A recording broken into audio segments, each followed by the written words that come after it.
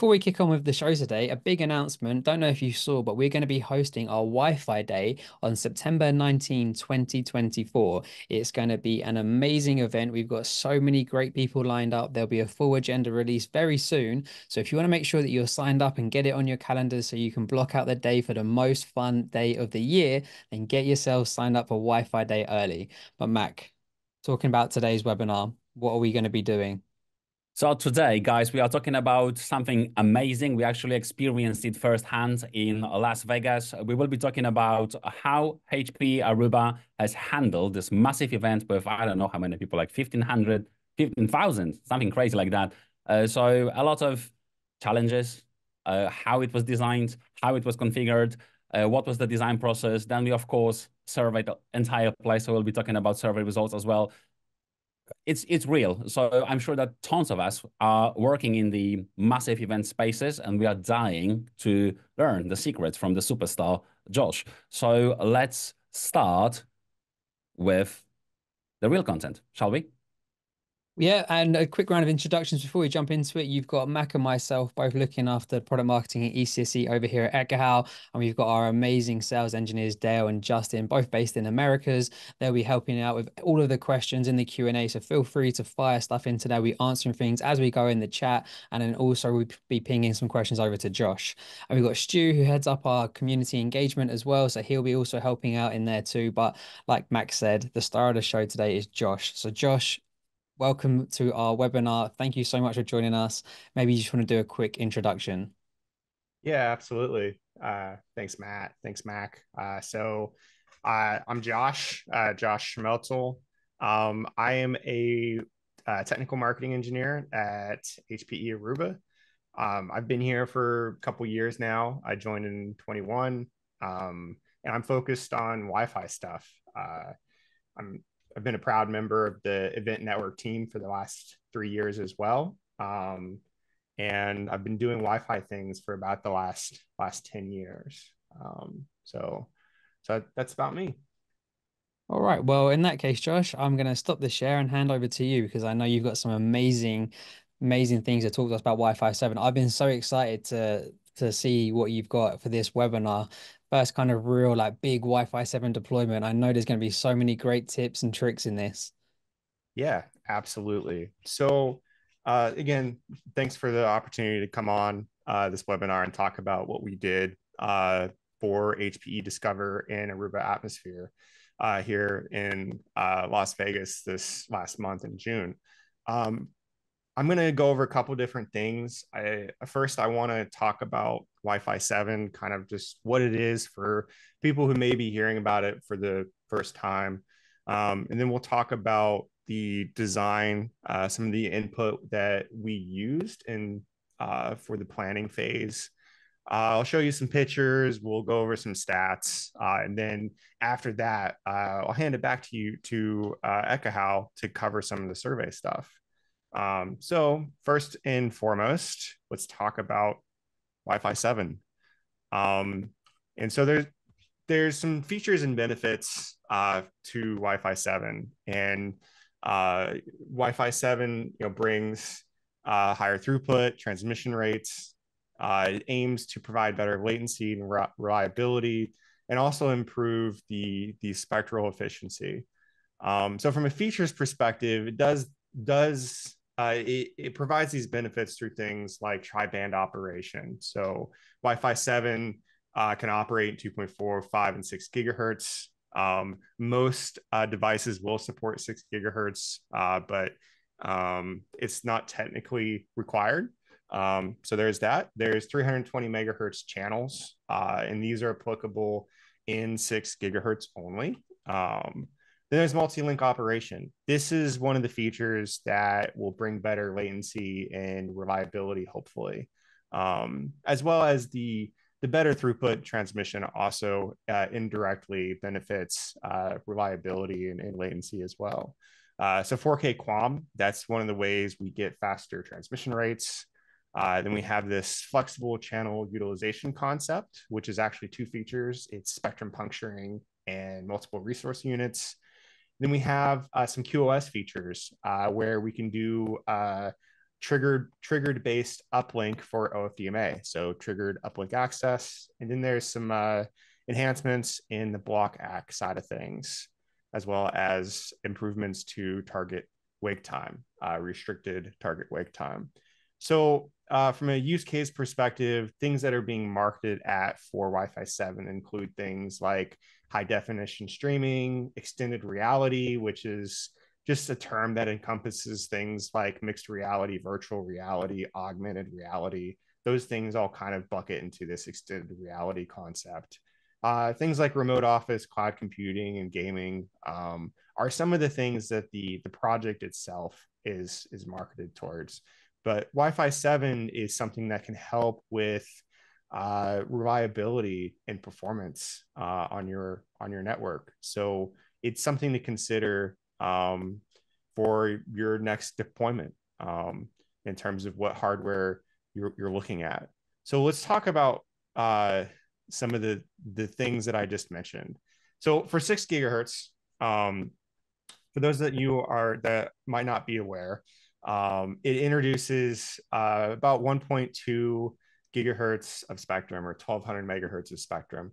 And how much of that spectrum is available for use depends on where you are in the world. In North America, in the United States, there's the 1200 megahertz split into different bands called Uni 5 through Uni 8.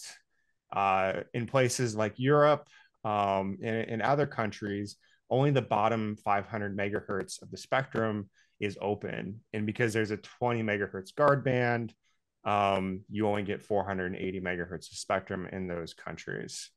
But in terms of Wi-Fi 7, Wi-Fi 7 adds this 320 megahertz channel width. And what that essentially does is doubles the transfer rates. And there's actually 2 sets of them. And the reason for this is to make the best fit across different regulatory domains around the globe. You'd only use 1 or 2. You wouldn't use both at the same time. Something to think about with 320 megahertz is the noise floor for 320 megahertz is quite high. It starts at -89.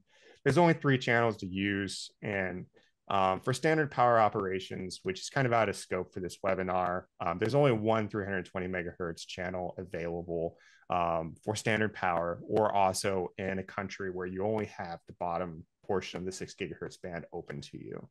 So what that looks like, though, on a spec AN, this is what 320 megahertz looks like.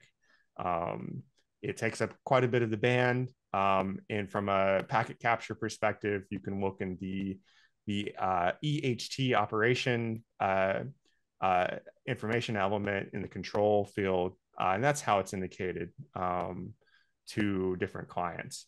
If you were to connect a 2 spatial stream device to a 320 megahertz channel, the max PHY rates that would be indicated would be 5.7 gigabits. So that's 320 megahertz channels and 6 gigahertz. 4K QAM. So in Wi-Fi, we have this concept of modulation.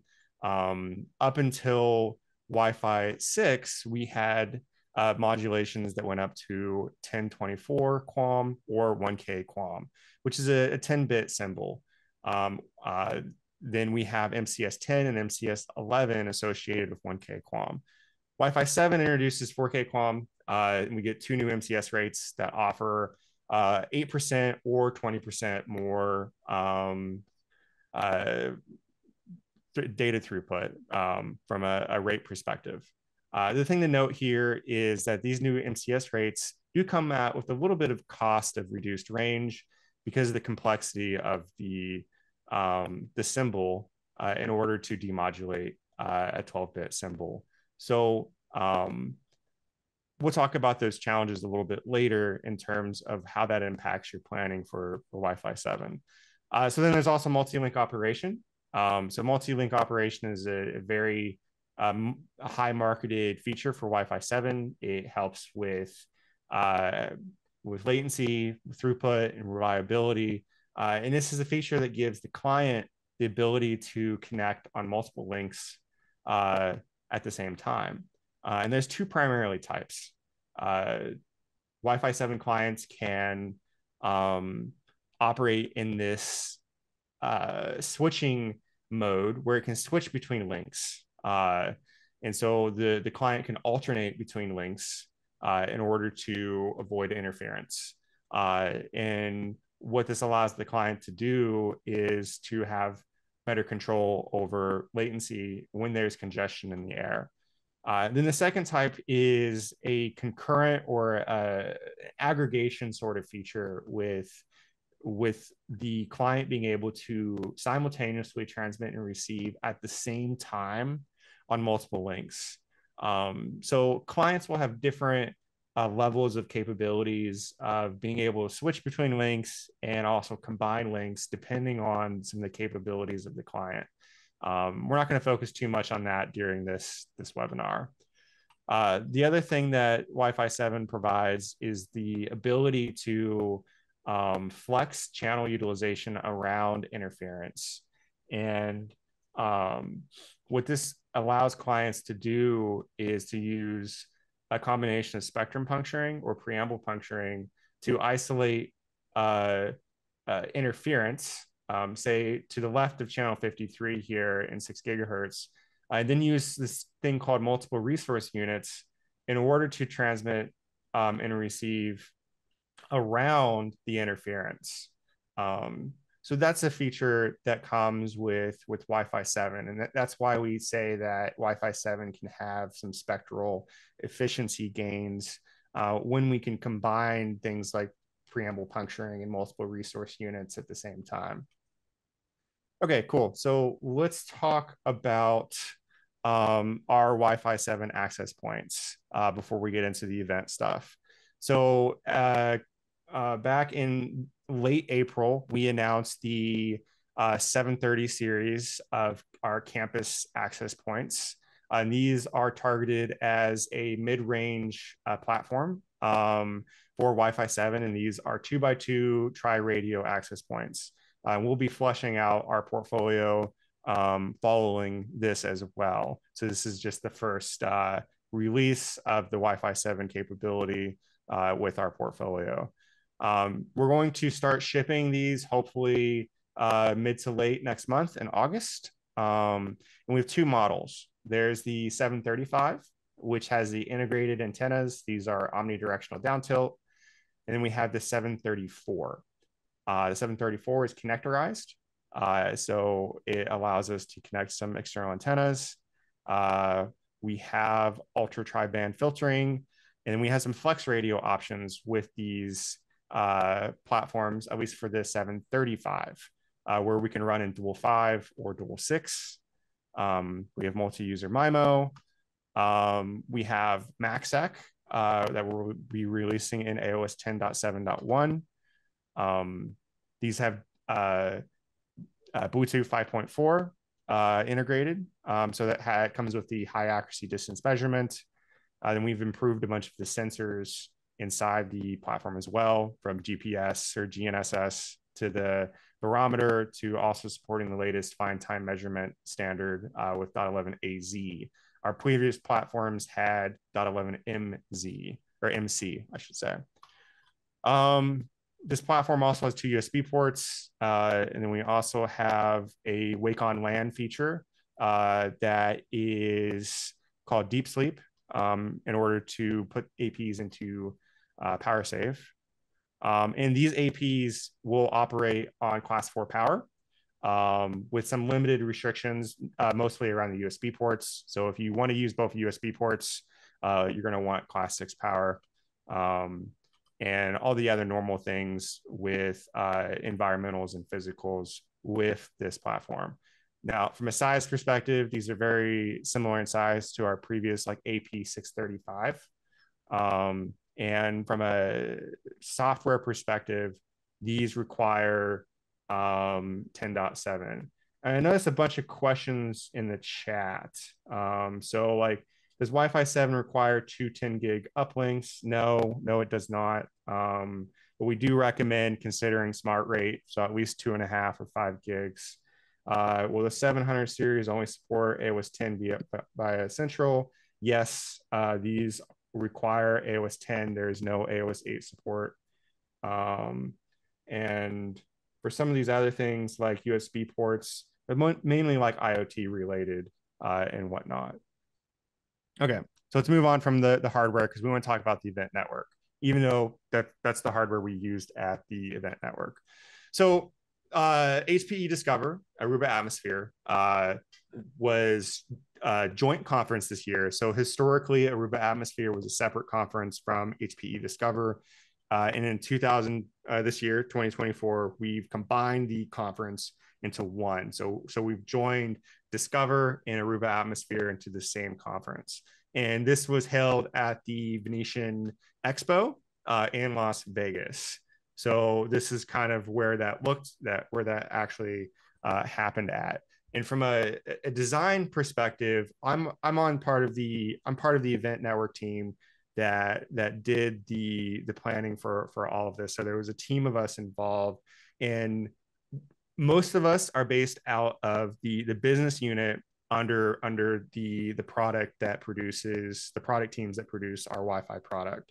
And the reason why we do that is so that the technical marketing engineers that work closely with the product get a chance to have hands-on experience in this sort of event setup to showcase the technology so we can better talk to it internally, and we can provide feedback to our different business units internally, whether it's PLM or we're talking to engineering and whatnot. And it gives us opportunity to test things before the product gets into your hands.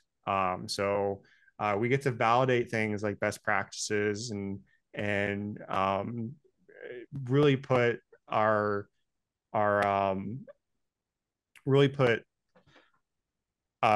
skill set to test and whatnot. So from a event specific perspective, one of the things we wanted to do is make sure that we could securely connect over 10,000 clients. And we did a few different things in terms of planning for which Wi-Fi technologies were offered. So we had a very large event network, and a portion of it was Wi-Fi 7 and a portion of it was Wi-Fi 6, which we'll explain in a little bit. And we wanted to provide a seamless experience for attendees from the hotel rooms in the Venetian to Discover. So for those of you that are not familiar, the Venetian has the Palazzo, it has the Venetian Hotel, and it also has the Venzia as well. So one of the things we wanted to do is provide the event network in those rooms so that attendees could seamlessly be connected in the rooms, and then as they walk to the expo center, also have a seamless experience as they transition in between spaces. From a expo hall perspective, we were tasked with about covering 300,000 square feet. So that's split between the showcase network, which is the expo hall, and the general session. And I have some pictures we'll look at real quick very shortly. From a client's perspective, from previous years, we kind of had this 1-for-1 adoption rate at Atmosphere conferences. So typically the attendees, the customers, the partners that came to Atmosphere would connect to the network. From a Discover perspective, at that conference, the adoption rate historically wasn't as high. So we predicted that we would need to connect at least 10,000 devices at the same time. So from a scaling perspective, our number was around 16,000. So when we're doing things like setting up DHCP scopes, whatnot, subnets, those are sorts of the numbers we were thinking about catering for. And then we also wanted to leverage the existing APs that the venue has. So the venue has close to 10,000 access points running AOS 8 and HPE Aruba networking access points. And we wanted to leverage those. So from a conference perspective, we have quite a few different areas we wanted to cover. So we put Wi-Fi 7 and private 5G in the expo hall. So the expo hall here is on level 2. And this room is larger than 300,000 square feet. But the area that we covered was about 300,000 square feet. So the miniature version of the floor plan is here. The showcase is in the middle here, and then the general session, which historically for Aruba atmosphere events, we used to call these the keynote. But the keynote this year was at the Sphere. From an event network perspective, we did not provide any sort of services to the Sphere for the event network. So the general session, so where we had the business session and the technical sessions on Tuesday and Wednesday, were held in the back of the expo or the showcase. And in these other areas, we also needed to provide coverage, and that's where we used what we call multi-zone. And multi-zone basically allows an access point to create tunnels to different gateways or controllers, if you will. And that allows the access point to provide WLANs from different areas of control. So we had control over a few WLANs, and then for the networks that were on the access points from the venue. So that aside, so Wi-Fi 7, right? Wi-Fi 7 was in the expo hall, and that's the focus of what we're going to talk about for this conference or for this webinar. So how many access points did we actually deploy for Wi-Fi 7?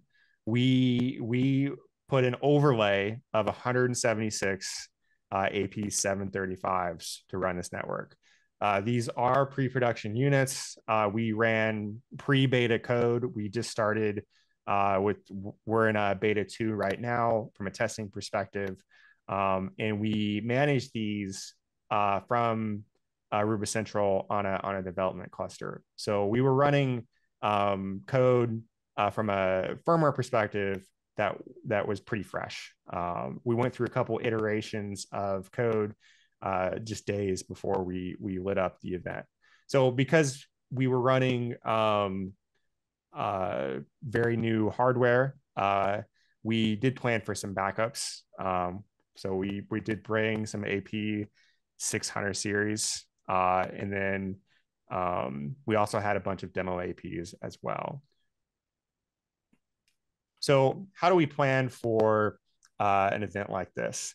So for those of you that did not attend the event, this is what the general session looked like. So that's the stage, and we have a bunch of chairs and whatnot. And from a planning perspective, the approach we took was to put our overlay network under seat. So we planned for about 66 access points, so around 80 seats per access point in the general session area. And we also had some others sprinkled in there for some demos as well, and also to support the stage as well. So this is another picture from the general session. So the access points were under seat, under these seats. So for the showcase, this is kind of what the showcase looks like before it was built out. This is a picture from the catwalk, and this is the floor plan for what that looks like. So what I want to do is switch over to Ekahau for a little bit, Ekahau AI Pro, to show you kind of some of the things that we did from a planning perspective. So one of the big challenges with an event like this is all the changes in the floor plans. So like the showcase floor plan, for example, we went through 12 different versions of the floor plan. So there's a lot of planning and then replanning and moving things around, and a lot of different so you'll see some different colors here, and that represents some of the ways that we decided to mount access points. And I have some pictures I'll show you a little bit later, but we hit a lot of access points in booths. We put like these APs in the cafeteria where we're under the table, whatnot. So we try to put access points as close to the users as possible. And in the atmosphere zone, so this floor plan was split into a couple of different zones that were focused on either the compute segment of HPE, or say Aruba, for example, or some of the AI sort of HPE GreenLake sort of focused areas. So what we did in a lot of cases was we put APs inside of demo booths and structures. And then in the atmosphere zone, we tried to show off as many of them as we could. From a planning perspective, with the undersea deployment, we needed to figure out how long our cable lengths needed to be.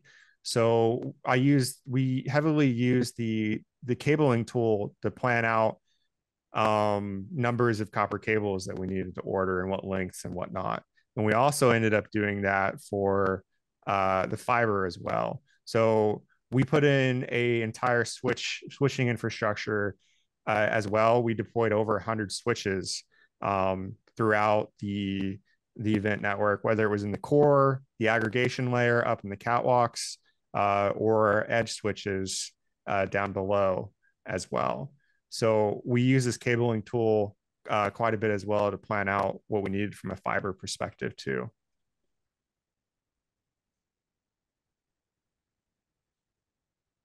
And then here's some of the pictures of how we mounted the 735s throughout the showcase. And then under seat, this is how we mounted the APs or placed the APs under seat as well. So we put them on the flat E brackets, and then we taped the cables down. So what are some of the challenges that we faced? So when you put a lot of access points in a place like this, you're going to have some co-channel interference, because you're going to have APs on the same channels because you don't have enough spectrum to not have any overlap. So this is a path loss visualization from the center AP in the general session, just showing that, hey, it has computed a path loss value between all the APs that it can hear, and it can hear all the access points in this room.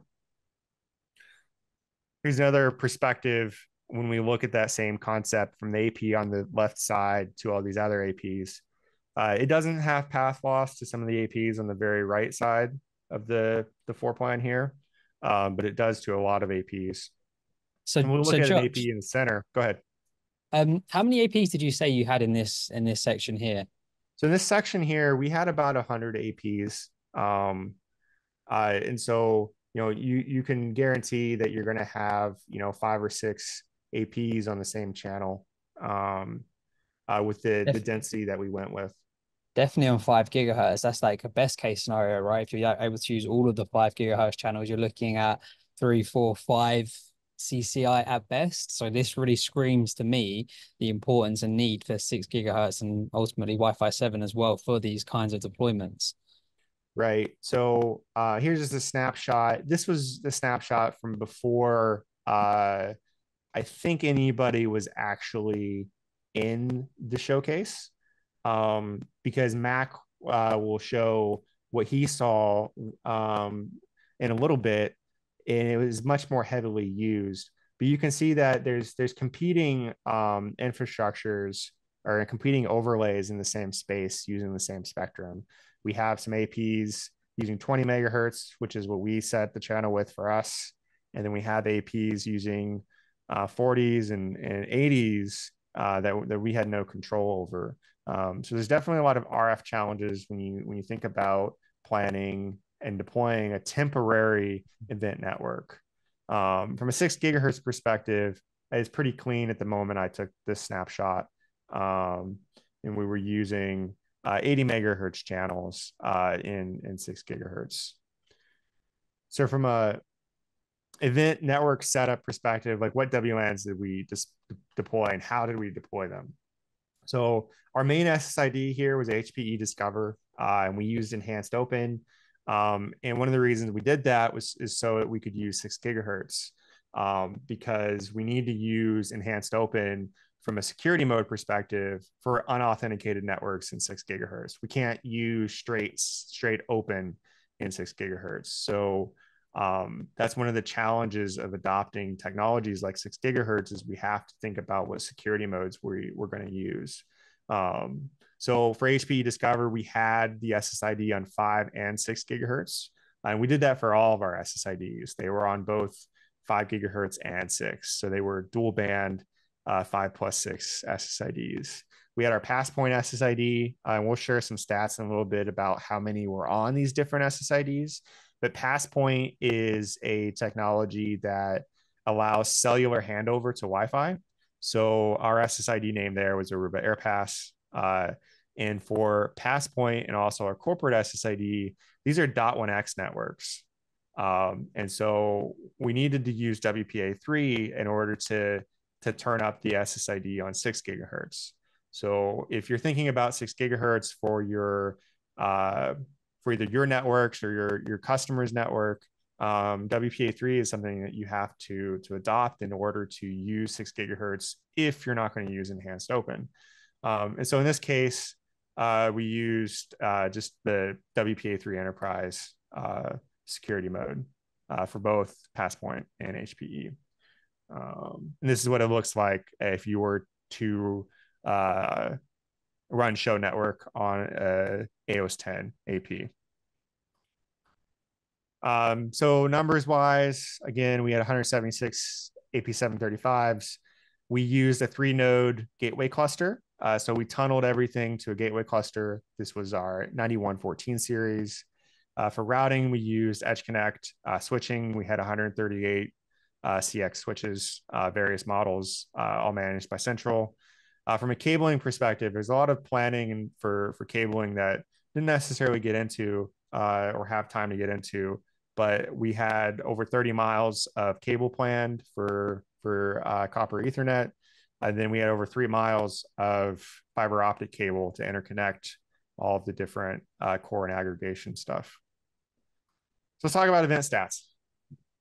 On the Wi-Fi 7 overlay, so inside that showcase area, we saw almost 12,000 on June 17th. So that was the first general session, and then about 12.5 on June 18th.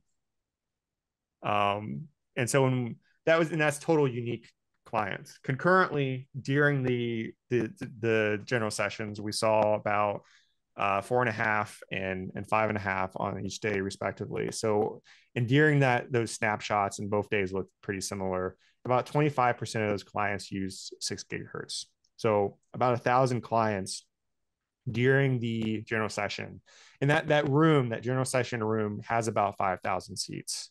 So for the people who connected, about 25% of them used 6 gigahertz, 22% of them used Passpoint, and we had AT&T and T-Mobile enabled for Passpoint. So again, people using AT&T and T-Mobile, they could hand off to Wi-Fi automatically using Passpoint.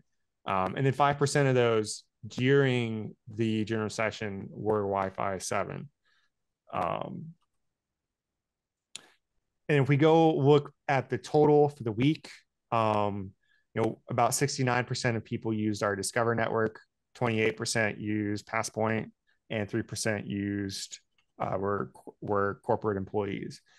And so during that general session, we had about 3%, or we had 5% of Wi-Fi 7 clients. But if we look at the total unique clients for the week, we had about 3% of them were Wi-Fi 7. That number ended up being about 572 clients. And I have a breakdown on the next slide we'll talk about. Almost 80% were Wi-Fi 6. And this grew about 3% from the previous year. 10% were Wi-Fi 5, and that was down 11% from last year. And then about 8% were Wi-Fi 4 clients. And this is actually more Wi-Fi 4 clients than we saw last year. But we think that's because of the combination of the Discover the people who typically attend Discover and the people who attend Aruba Atmosphere. So you have to remember that when we join the conference, we have different sorts of people that attend depending on what they're focused on. So people who attend Discover were less Wi-Fi focused than the people who attend Atmosphere. And when we join everything, the conferences together, we get a mix of people who care about different things. The people who join and attend Atmosphere tend to bring the latest and greatest devices. So that's kind of why we think that the Wi-Fi 4 number grew a little bit, because it was an odd one to see. But in terms of what clients, so where are the Wi-Fi 7 clients? What are they?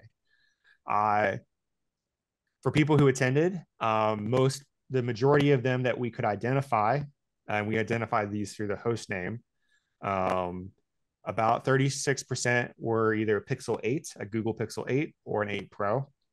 18% of them were Samsung, so either S24 or S24 Ultra. And then there was some different ones, like from a OnePlus 11 or 12. There's some Xiaomi's, Asus Zenfone, and then there was one HP Omen 14. There's 44% that did not identify themselves through the host name. So it's kind of a breakdown of what actual Wi-Fi 7 clients showed up at this event. Cool. So I'm going to stop sharing and start helping out answer questions. So if you have more questions, just pop them in the chat.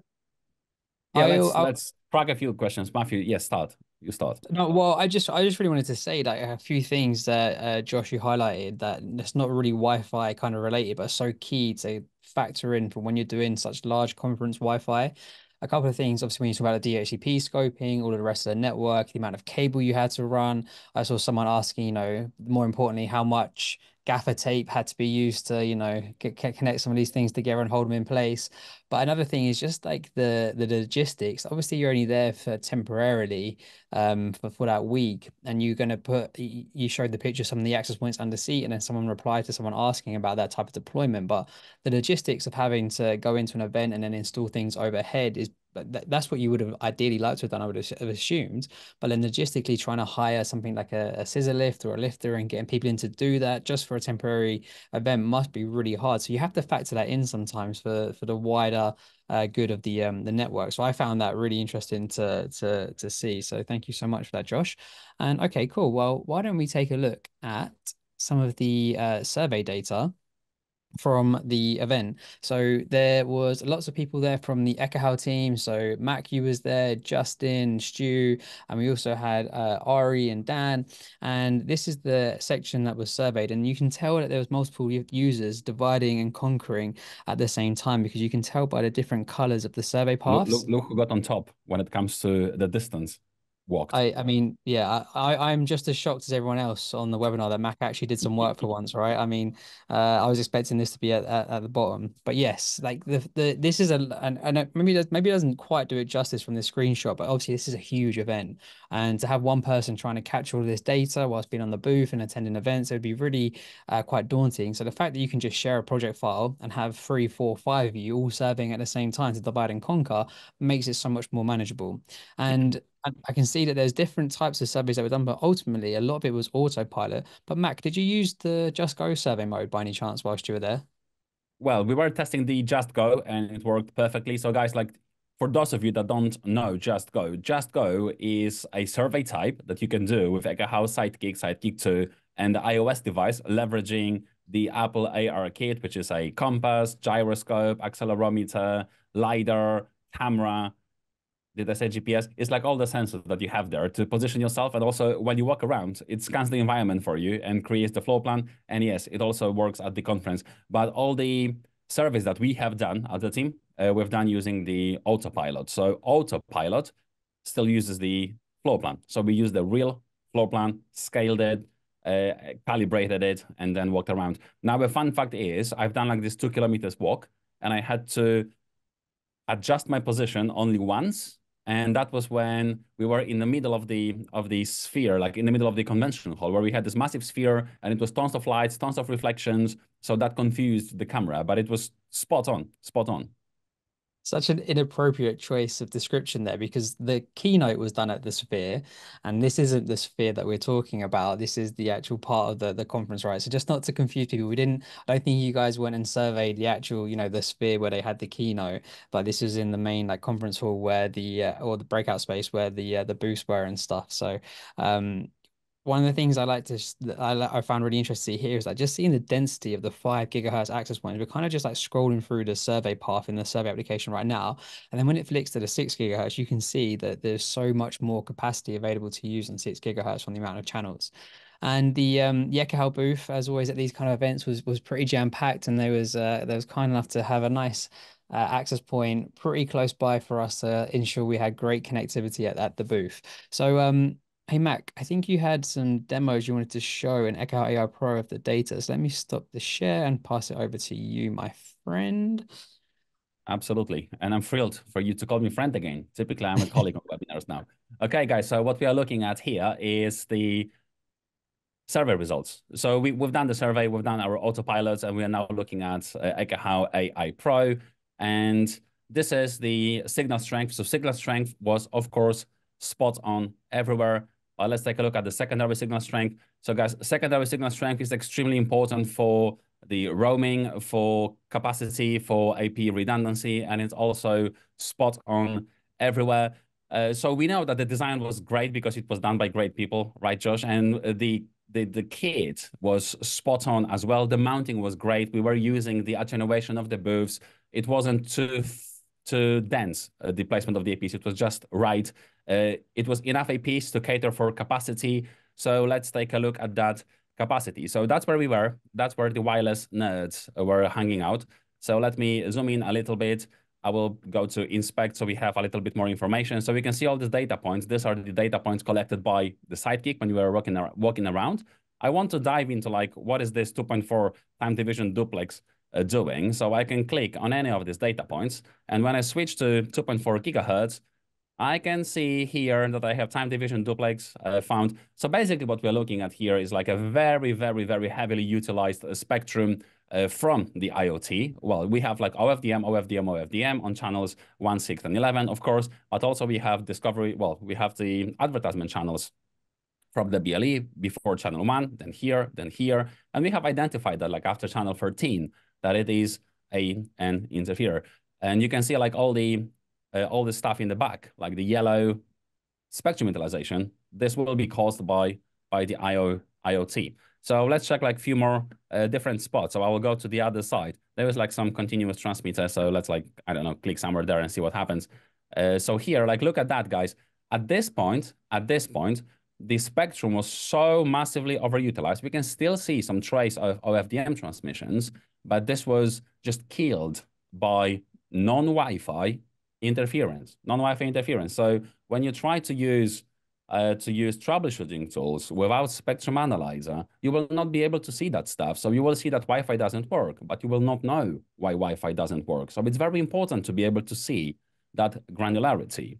Okay, so that was 2.4 and 5 primary and secondary signal strength. Let's dive a little bit deeper into the configuration. So I will come back to where we were. We were like somewhere around here. So I will highlight like one of the access points. So let me like click somewhere closer to the APs and go to 5 gigs. You did see that we had no access points on 2.4 gigahertz because we didn't have 2.4 there. I will highlight like one of the first APs, and I want to check what was the configuration of these access points. So I can click on the eye, and we can see the list of the SSIDs being broadcasted by this access point. But most importantly, look at that, MBR 24 megabits per second. This is perfect. You can't do it any better.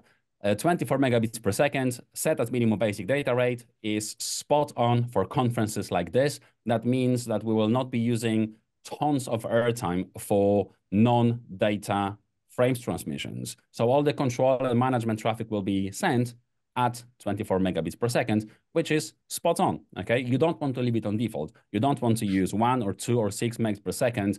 You want to set it to at least 12, preferably 24. So yeah, well done. Additionally, we have 15 dBm transmit and power levels set on the radio level. That combined with like 5 or 6, let's say 5 dBi passive gain of the antennas in brand new Aruba 735 APs, this will be an equivalent to like 20 dBm radiated power, EIRP. Now, when you compare that to like a typical iPhone, iPad, whatever, it's like 20, 21 dBm transmit and power level minus passive loss of the printed very thin antenna, like 1 or 2 dBs. We have a match between transmit and power levels of the APs, transmit and power levels of the mobile devices. We don't have asymmetric transmissions. We are matching the clients. Why is it important? Because like you might think that at a conference like this, it would make sense to drop the transmit and power levels to something lower to contain the CCI, same channel interference. But would you really do that by using low transmit and power levels? Why am I mentioning it? Every second conference we attend, they have access points with very low transmit and power levels. And what it does, it will slightly reduce the CCI from the access points perspective. But how about our clients? Will they reduce their transmit and power levels? No. So we have 100 access points, but we have 10,000 clients, and clients will still be contributing to client-induced CCI. So it's best to match the transmitting power levels. And that is everything I had for you yesterday, today. Mac, before you leave AR Pro, there's a few people in the chat and stuff. Yep. One particularly, they're interested in looking at the continuous transmitter that we've detected there in 5 gigahertz as well, right? So you should be able to see the error. Continuous transmitter on 5 gigahertz. So somewhere here?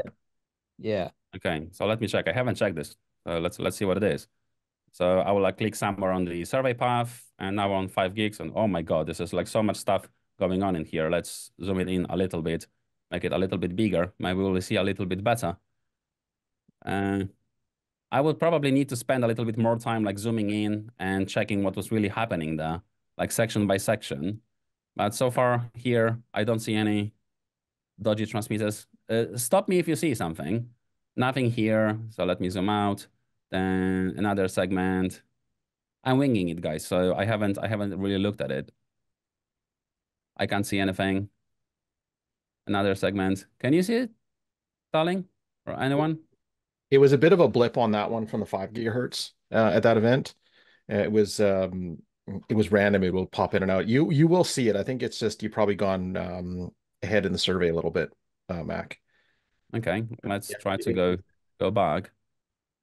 And let's put that back in. And well, should I try somewhere else? It's probably too much stuff happening to like see it clearly at this point. Yeah, it's hiding there. There's a way to splice it out. Yeah, I think just a bit not. Oh, there we go. Look at that. Was it here? Let's go back. Yeah. No, it's just this like black outline. Okay, so I can't really find it. But there was actually, from an interference perspective, folks, and just sorry to chime in here quickly, but there was one thing that that Josh and I we saw where we had a particular, I guess you could say, vendor, right? Actually, where you're clicking right there, in that area, they had a 2.4 gigahertz transmitter of some sort, and almost what it was doing was almost like it was slicing, like what Josh was talking about earlier. It was poking in through the actual the RF. I do have a recording of it. It's actually really cool. It almost looks like kind of like scratch marks on on a chalkboard. I've first time I've actually seen it like that in a while, but it was an interesting thing where the Sidekick actually picked that up. It was turned off during this part of the survey, but we did see it earlier. And so when you talk about tracking down pre-event and using a spectrum analysis tool to kind of get a lay of the land, that's something that's going to be really important. And I think that's what helped out Josh's team kind of figure out, those being kind of the RF police, so to speak, right, Josh? Yeah, we were trying to figure out some channel utilization things and using the spectrum analyzer, walking around was pretty useful. And in order just to do some comparisons from the AP's perspective versus what the Sidekick thought.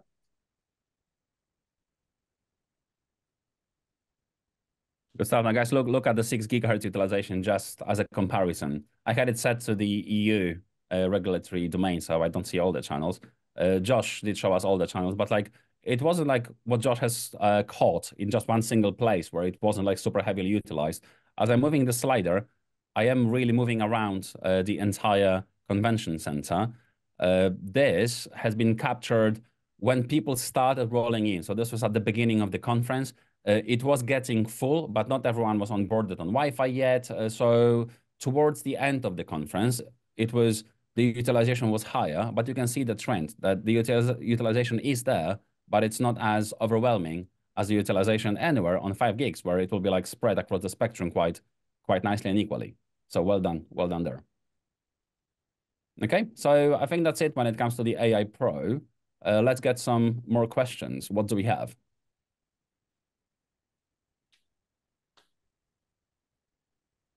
Whilst we were going through the questions, I think you wanted to talk about. Yeah, so of course there is a love relationship going between HPE, Aruba, and Ekahau. That's how we've conducted all the surveys and captured the information. So it's a lot of love. And if you don't believe me that I love this product, that I love my Aruba 735, one of the best access points in the market now, this is my unbiased opinion. I find these access points to be so great, so good looking, so freaking sexy. I had to kiss one of those APs. But it's not just the APs that allow us to make all of that magic happen. I had to treat my sidekick equally, so I had to kiss it as well, right? I'm in love with these devices. So as always, guys, like after this event, just about now, I started to have a good night's sleep because I was overexcited from the trip to Vegas. And this particular event was very close to my heart because all the nerds, all the beers, and everything else was so spot on. Thank you, everyone, for coming over to the event. If you were there, I probably had a chat with you. If you haven't been there, come over next year. It's worth it. It's amazing. And most importantly, thank you very much, HPE team, for putting it together. Thanks for sharing the stats. Thanks for being an open book. It's tremendously valuable for the community to see the stats and then to maybe copy our style a little bit. So don't over-engineer these things. It was very simple, very practical, but it was working perfectly. And even after people, they were leaving their training sessions and they were coming over to our booth and we had like 100, 150 or 200 people in a very small space. We were still able to tap into 6 gigahertz and use Wi-Fi comfortably for all the demos. It never stopped. It never had any connectivity issues. So well done, team. Thank you very much for putting it together. Before we wrap up, there is a couple of things we wanted to mention. The next webinar, if you want to get signed up early, is going to be a bit of a step back and covering some wireless fundamentals and how you can get going with Ekahau. So some best practices for doing site surveys and different types of survey modes, and just covering again all of those that really enforcing that fundamental knowledge to get you going to be able to have a great Wi-Fi network. So thank you very much, everybody, for joining. Dale, do we have any questions? Yeah, so Josh, this question is for you, and I think you did cover it and address it, but I think you said that the 730 series access points do require AOS 10. Is that correct? Yeah, that's correct. So they're going to be supported in AOS 10, and so that's managed by Central, right? There's no AOS 8 support for the Wi-Fi 7 access points. We're going to start supporting those starting in 10.7, which we're in an active beta right now. And 10.7 will be what the AP 735s ship with. Okay, perfect. So the follow-up to that question was, is that permanent or will there be future support for AOS 10? I mean 8 rather, for those access? Not at this time. No, they're from a product perspective, we're not considering it currently. All right, thank you. Any other questions? I think someone asked me, Josh, around the USB port of your access points. What typically would that be used for, that USB port? Yeah, so the access point itself has some IoT radios in it. So there's actually 2 IoT radios in it, but if you want to extend it even further or use, say, a frequency for an IoT protocol that's not Bluetooth or Zigbee, say you want to use some 900 megahertz IoT technology, that's what the USB port is for. And so it's just a platform to help transport whatever IoT connector you need to the device plugged into the access point. So we're like the data transport in a sense. Would one of those IoT devices or sensors be kind of your UXI sensor that you can attach to the AP? It could be, but we have our own hardware for the UXI sensors. And we even are looking, we even started, we have agents that we can install on different devices as well, whether they're like Zebra devices or Windows devices or Mac OS. We have software agents for UXI sensors as well. We don't have any that plug into the access point at this point. It's a good idea, okay. I just thought I'd mention the UXI sensor because when we was at Vienna and Dobius showed in one of his presentations that you can actually design for how many UXI sensors you'd need in your environment actually in Ekahau AI Pro.